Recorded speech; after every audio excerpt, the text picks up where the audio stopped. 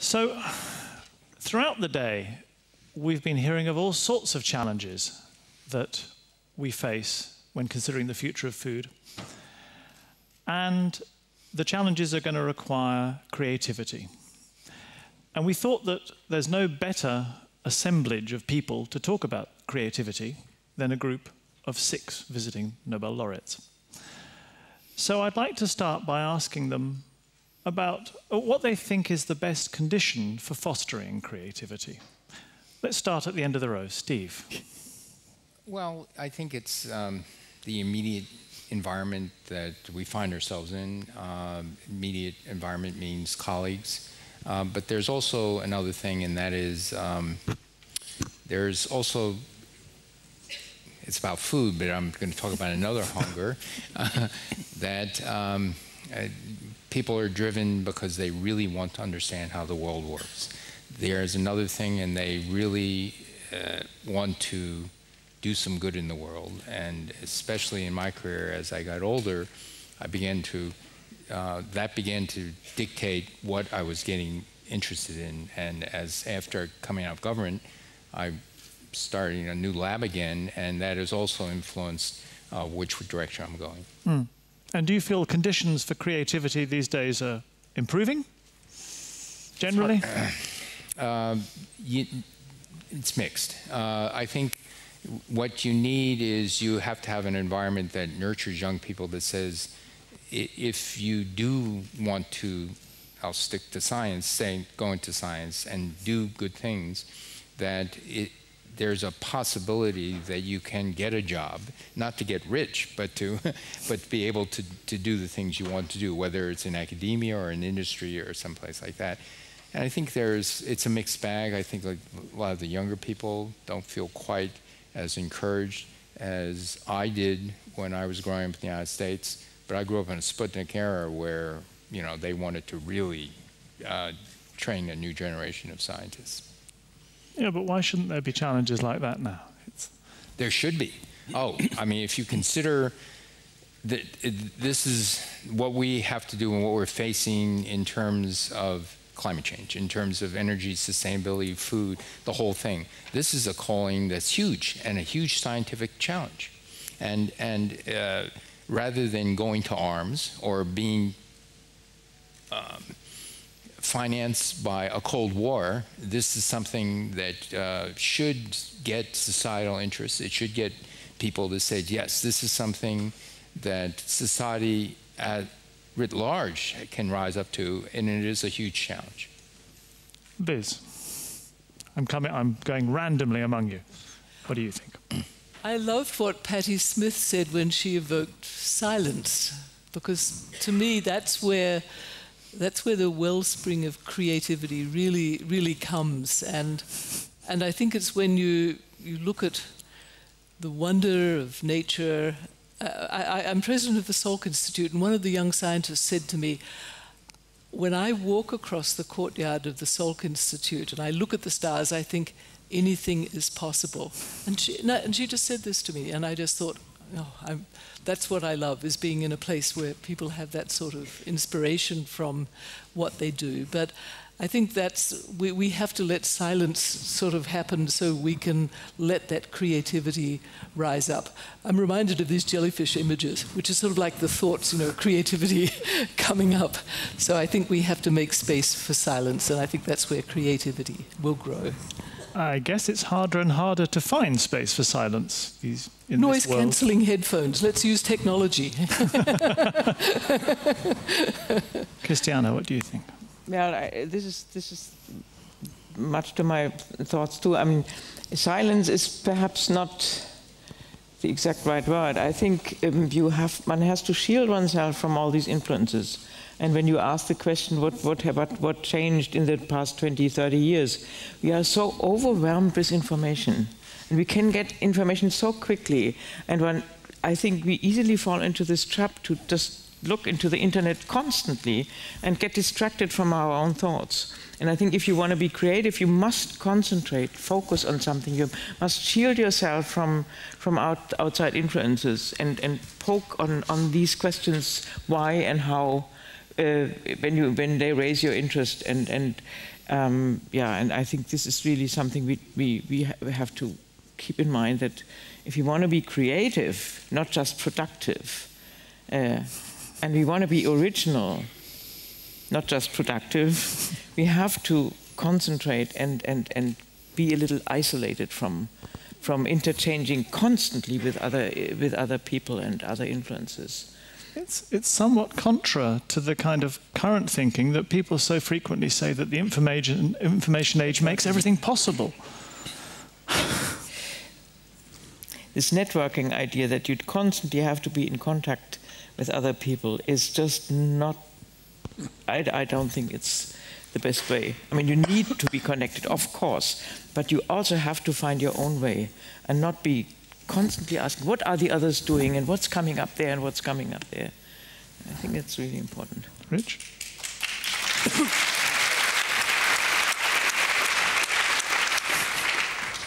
Yes, in my case, I tend to be rather skeptical. And so if people tell me, oh, you shouldn't do this, I always think maybe there's something really good to do there. And if they say, oh, do this, I think that's going to be mundane, and so I kind of like to do other things. I have an inherent curiosity about many things, nature included. And I would agree totally, you need to be inside yourself from time to time so that you can really look and see, is there something interesting going on that you would like to know how it works? My own work at the moment is on bacteria. And there is something very interesting going on in bacteria. And we understand a little bit of it, but there's a big swath of it that we really don't understand at the moment. And so for me, that's what gets me up in the morning. It's what stops me from sleeping at night. And it's what drives my wife crazy, because I'm always trying to find out about this stuff. Nicely put. Angus, may I? Well, I think I agree with everything that's been said, but not enough to give up my chance to speak. I want to say something too. I mean, you've got 6 attested, or how many of us are? 6, yeah. 6 attested creators here. So if you want to know more about creativity, maybe you should ask the people who were not creative and why they were not. They wouldn't know because they're not creative. Because if you want more creativity, then, you know, you've got to get to those people. It's clearly true that you need to sink into yourself. So that part of it, I think, we'd probably all attest to. You need lonely time somewhere deep in some place where you're struggling to get out of. But one thing that I'm not sure is widely appreciated is just how important the social incentives are for creating creativity. So I think throughout history, there's a sort of micro view of someone sitting there waiting for creativity to fall on their heads. But if you study it in a more macro historical perspective, there's usually something going on in the environment which is pressurizing people to solve that problem. This is not mechanical at all, in the sense that there are many pressing social problems that don't get solved that way. But if you think of cholera, for instance, the 19th century cholera wave was very important in producing the germ theory of disease. And you could make a good argument that if there had not been the cholera epidemics, the germ theory would have been much postponed or much learned. There's a very respectable set of theories that says the Industrial Revolution in Britain was caused by high wages in Britain, and Britain had sort of won the age of empire, and so British working people were so expensive that people looked for substitutes, and it was the looking for substitutes that spurred the creativity that generated the Industrial Revolution. So I could tell stories. Of course, the war on cancer has not been nearly so successful in producing great innovations that, or great creativity around cancer. Yet. No, and I believe that it will. It will. But nevertheless, you can't, these things can't be tailored to order. It's not a process like that. But it's really a mistake to think about a lonely individual, you know, just something falling on their head, and you get this revelation.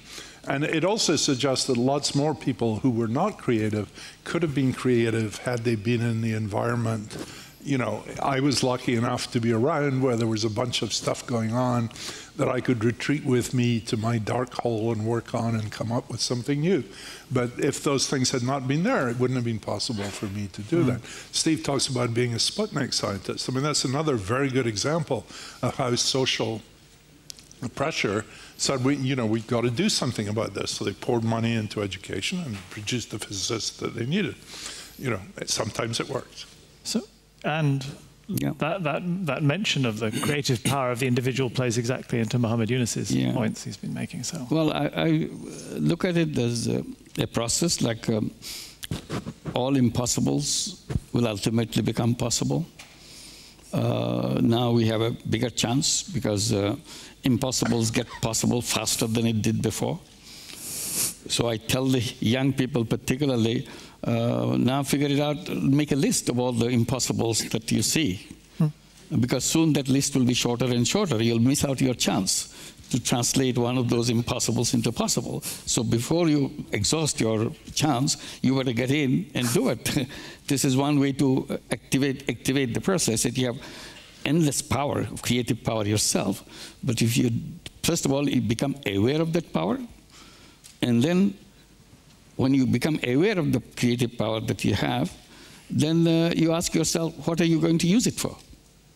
Having power is meaningless if you're not using it. So this is another attraction, that how to make the use of that creative power. And I take the example of science fiction. I said I love science fiction because it's all about wild imagination. All kinds of things possible in science fiction. That's why we get glued into science fiction. You want to watch it, what's happening. And we know absolutely very well these are all fairy tales. It doesn't exist, probably it will never exist, but we like that. That the power of imagination comes up there. And I say, and the technology follows the science fiction and make it happen. And many of the things we see today in everybody's position are things which were in science fiction at one time and now became real. I said, I wish somebody had a series like science fiction, a social fiction. Make wild ideas about the society, how this can be. The wilder it gets, more challenging and more creative it becomes, because that's where now fascination comes, and maybe we should get together and make it happen. I like your use of the phrase fairy tales, because people would presumably mostly dismiss it as childish, but maybe that's where we should be thinking. It's about what we should be aspiring for. How important is creativity? How much of a role did it play in your own? I would say it's a core of human being. Okay. Without creativity, human being, just like another species which has not much to contribute. A human being takes challenges, has imagination, and that imagination triggers all the creative power inside of them to make it happen. Human being, I don't think they accept impossibles. They always get kind of challenged by seeing something impossible. Always say, why can't we do it possible? Which ways do we do that? So we keep on pushing that door, pushing that frontier, making it happen. That's why things start happening. Liz, you're nodding. Do you want to say? Oh, I was responding to the... yes, when I think you were saying, does that play a role in what yeah. You know, we saw something happening with DNA that shouldn't have been happening. You know, the textbook said shouldn't be happening. So I had to imagine there was something, and I imagined an enzyme, right? And, you know, it said, well, this thing that doesn't exist, maybe it exists. And so I think that was a creativity aspect of it, to imagine something that wasn't there before. Then there was hard work of going in and actually finding it. But I think you had to first imagine the possibility of something that nobody had ever said should be going on. So that's very important. Thank you, Christiane. Yanni? I think creativity, in a sense, is combining facts which no one else had combined before. So finding connections between things which everybody can see, but to get the connections in your brain means that you let these different things enter your brain and then play around. And we all know this, that you think about something very hard and you can't find a solution, and next morning you wake up and all of a sudden you know the solution. And this is, and the mind somehow uses the information input and somehow there is working in the brain, in your unconsciousness.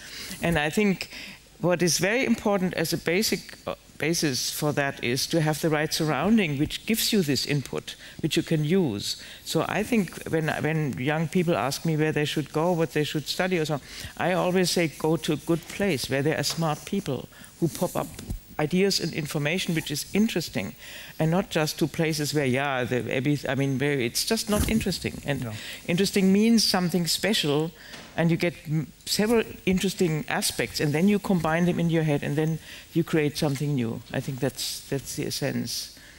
Thank you. We're getting very close to time. We're getting also very close to the end of the year, and in some ways it's been a pretty tough year. So shall we end with something positive? Steve, give us a positive thought. I think Wake up call. we hope to make it for the next 4 years. No. Seriously, I think since we're here celebrating, the Nobel Prize, Nobel Week, Science, it is something where I feel very deeply that it's not only fun to do, but it can really help in many respects. Sometimes it helps decades later in a very unanticipated ways. And so that just doing what really interests you and knowing historically that the payback might not be immediate, may not be ever. But it's that long view that it will come back and enrich the world. And it's that redefinition of the word payback. Yes, maybe not in my lifetime, but yes. Exactly. Okay, thank you all very much indeed. Thank you.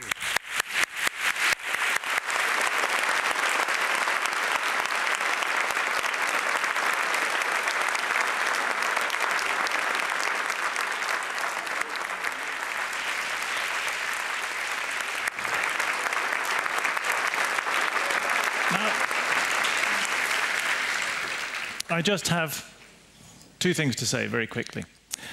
The first is that none of this would be possible without all the participants and the audience and all the team who put it all together, but also the partners who pay for all this. And I would like just to name them: Akademiska Hus, Bennet AB, the city of Gothenburg, ICA, Ericsson, and this is always the difficult one for me. I kind of have to slow down because of the pronunciation. The region Västra Götaland.